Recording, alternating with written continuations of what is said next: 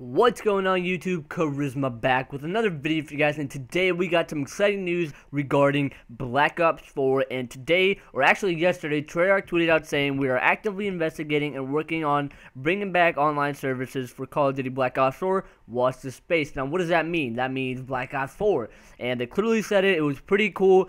I don't know exactly when it'll be coming out. I don't know any details other than this, that Call of Duty Black Ops 4 will be coming out. And I don't know, but then when I woke up today, I got this little message, and where I saw this, Bonhart tweeted out saying, Black Ops 3 on PlayStation 4, I had one job, that one was totally my fault, and what he was referring to was the tweet that I just showed you earlier. The Black Ops 4, apparently it's not happening, so if anybody got trolled or anything like that, I really do apologize.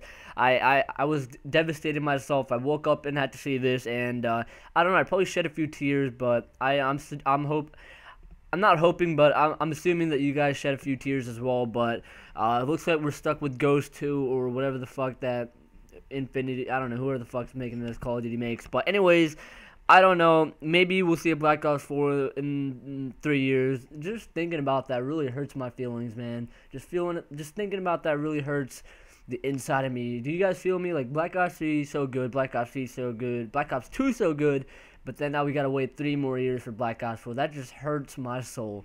Thought I'd make this video.